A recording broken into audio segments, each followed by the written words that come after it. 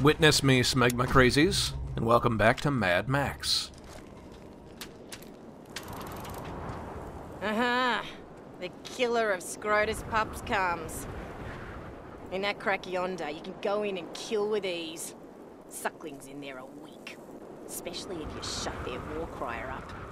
Listen, you want to do it? Look to the Rex to the right of the entrance. An easier way in. Hidden.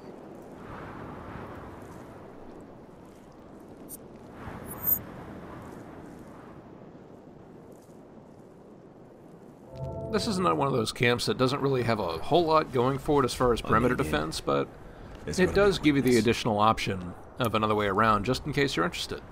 You know, because sometimes you don't want to have to deal with a gate or a sniper. You may notice that little X on that. Hello.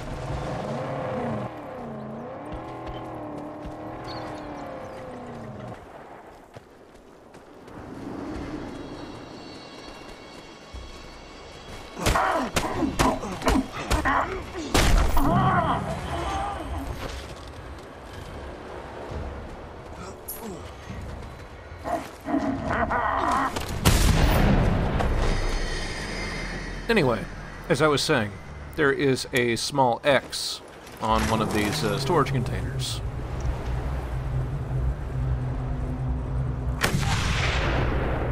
And that X will be our way in. Well, it'll be a way in.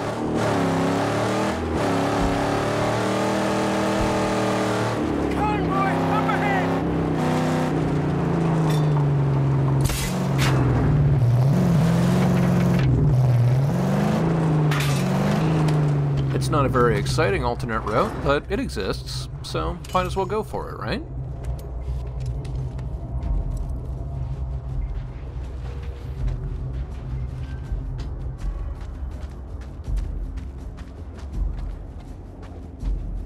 The game gets a little bit chunky on me here. Don't really know why, but no big deal.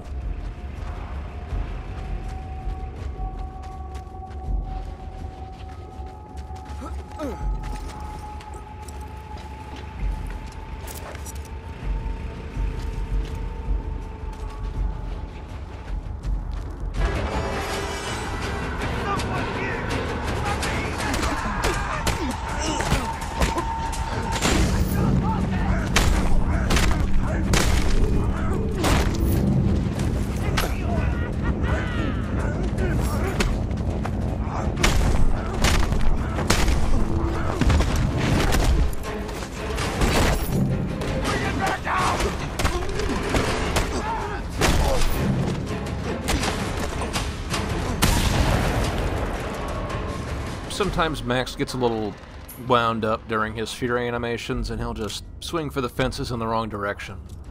At least a little bit of that can be chalked up to player input, but sometimes he's just a force of nature. He's just going to do his own thing. That little cut there was get a phone call. You know, you can't really ignore those. Well, you can, but it happens a few times.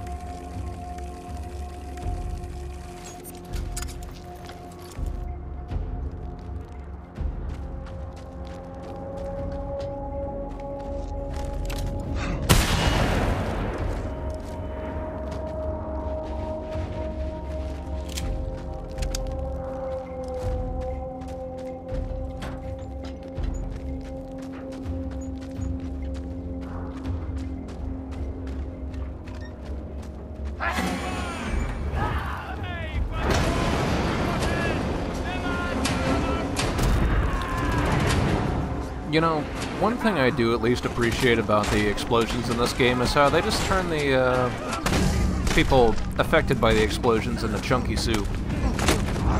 That guy just disappeared.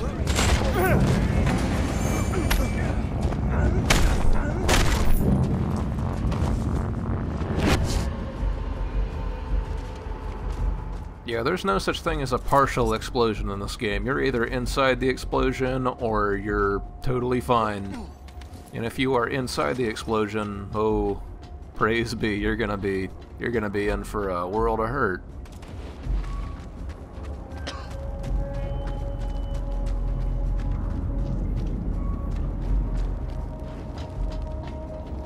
I like how the war crier has that little pool of fire below his little hoist. You can see where he's been, you know, firing at his flames and banging his drum. It's just a neat little touch. Everything sparks. Or explodes. Like, that wasn't even a very long fall and that dude still explodes.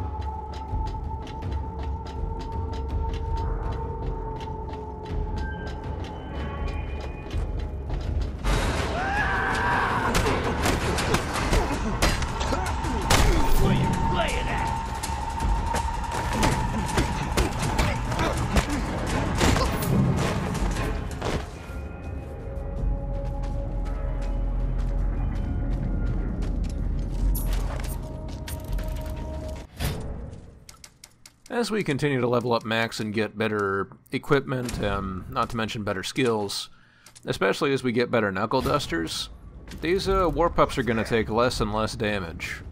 Well, let me rephrase that. They'll take more and more damage and take less time to kill. It's, I'm always happy to see them, you know, go down in less hits because that just means more time for other carnage. Plus, out of everything you get from, or for leveling up your Fury meter, I'm pretty sure kills is the largest contributor. Getting a bunch of kills inside Fury mode can keep your Fury going for quite a bit. And with this most recent skill I just unlocked, the Fury Ground Execution, that can keep going for a while.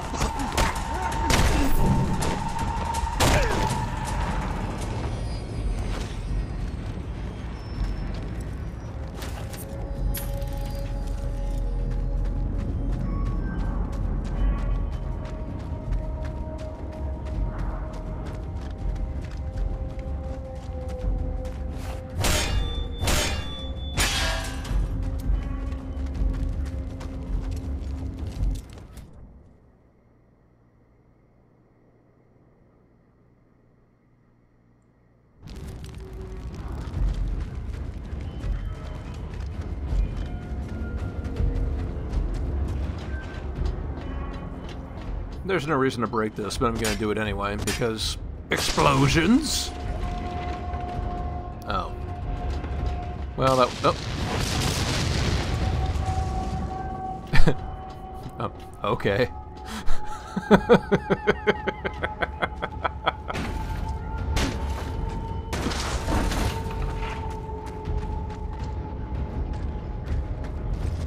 You know, I guess that raises an interesting philosophical question, you know? If a barrel explodes in the wilderness and no one's around to hear it, does it still make a loud boom? Or does a watched barrel never explode?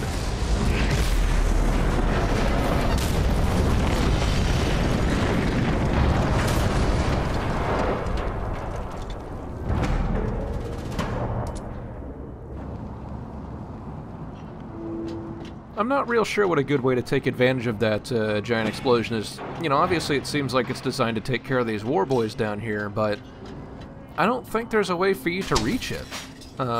You might be able to hit it with a shotgun from down below, but I kind of doubt it. I don't know. It seems like that entire thing is just designed to be able to say, oh hey, you can totally hit these guys and kill them all with a big boom, because who doesn't love big booms? But I don't see a practical way to make that happen. The eagle-eyed among you may be noticing that I'm usually entering the car from the left side, by the way.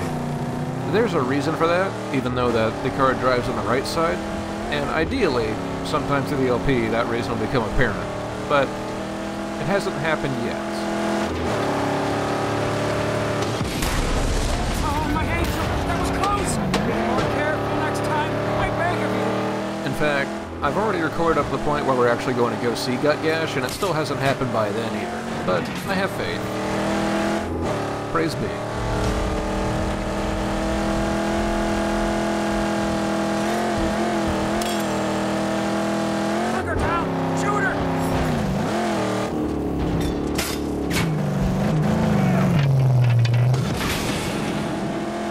Is I do have a reason for going through and, doing as much of the wasteland stuff I am doing already.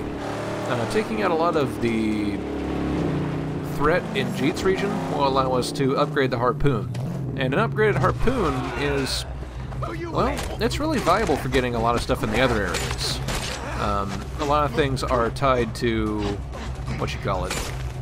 maybe strong or even fortified gates. And the ability to pull those down with a harpoon is kind of huge.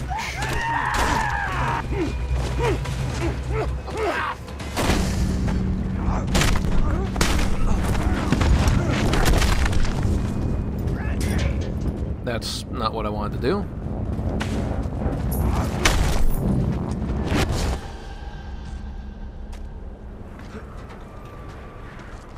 But yeah, the ability to pull down fortified gates or fortified scarecrows or even fortified sniper towers is fairly valuable. So at least part of the reason I'm going through and doing all this scavenging is to get the scrap for it, but the reason I'm going through and doing all these camps is so I can actually access it.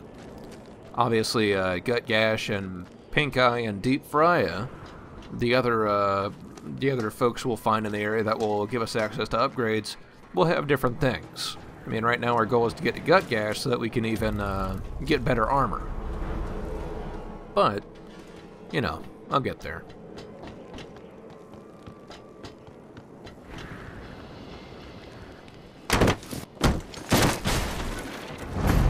The only place I could see myself maybe going a little bit further ahead is once we get into Pink Eye's territory and have access to Gastown. Chumbucket does have better, repair tools that will increase his repair speed, and those are in the Gastown area, and those are good to find early on, but that's still a little ways off.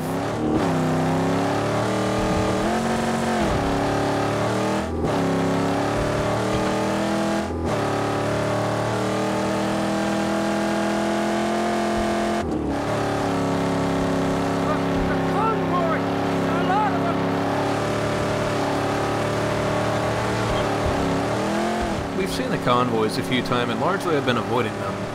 Some of the ones I would almost think we can possibly take on now, but without having armor, it's a bit dicey.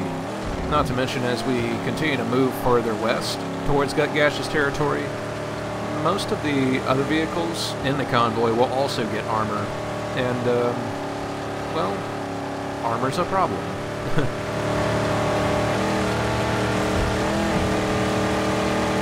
Armor reduces the damage that you can effectively do to the vehicles in the convoy, but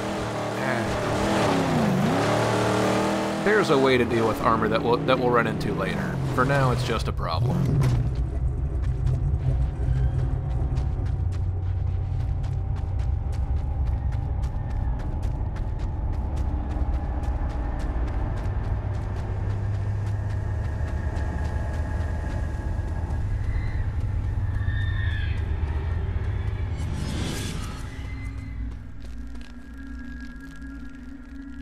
Why must a vehicle be so important?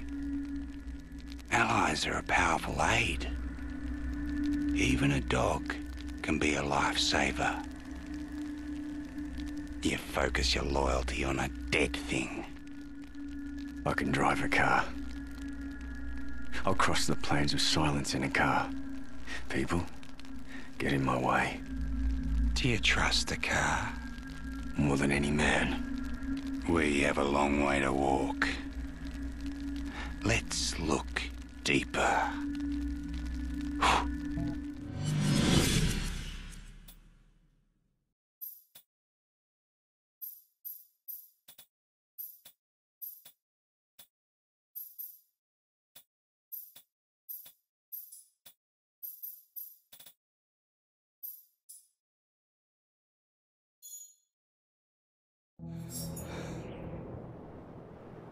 I believe I've mentioned before that whenever you're using your Griffa tokens, anytime you visit Griffa, you do have to use all of them. So because I had one extra there at the end, I actually had to put a point into the increase your prestige rank, which normally I would, not bother with, but that's the way it is.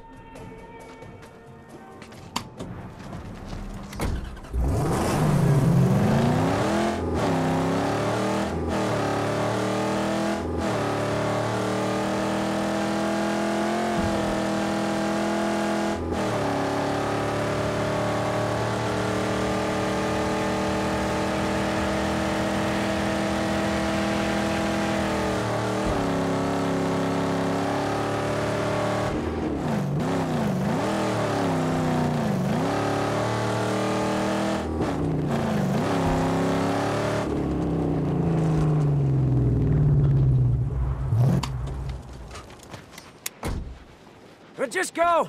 I need to polish some hard-to-get parts in the engine bay. Chum, I get the feeling you're a Something about deviant. this place makes my hair stand up. I don't think we've run into ferals yet, but there's something interesting in this scavenging location. Ferals are essentially humans that have gone a little bit too wild. And this is a human who's gone a little bit too wild and also strapped a suicide vest to himself. Yeah. Ferals are a little bit like the what you call them, the psychopaths, or the little guys in the sanitarium from Arkham Asylum. They rush at you, they have to be countered, and they have to, you basically put them down on the ground. They're real slippery little jerks. But yeah, they have a lot in common with those guys from Arkham Asylum. In this game, they're basically the same, but sometimes they have on the suicide vests, because I guess when all you are is essentially a human dog, you're just going to rush at somebody and try and tear them apart. And, maybe that involves a bomb vest, and, it's very complicated.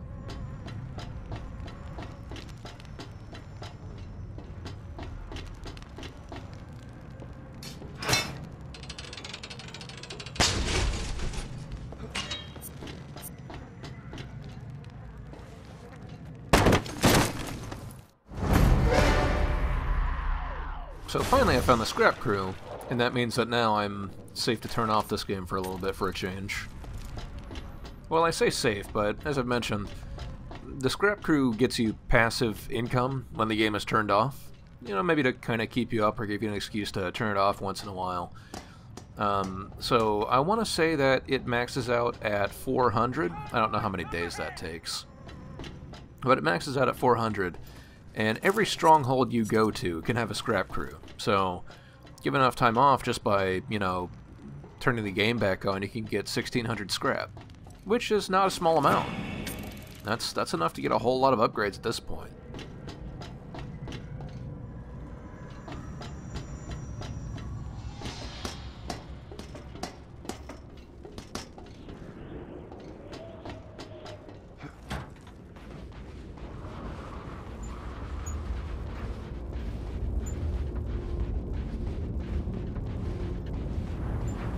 Still, the magnum opus has been getting a little thirsty, because we don't really have an easy way of refilling our cars of yet.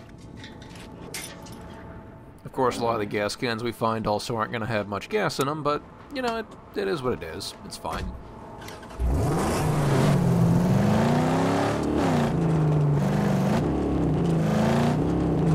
But that's going to just about do it for this exciting episode of Mad Max. We dismantled a camp and beat up a bunch of people, avoided a suicide bomber.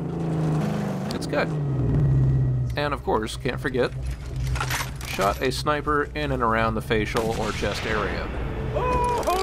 So I'll go ahead and sign off for now, but please join me next time when we continue to dismantle the Scrotus Legion. Until then, stay thirsty.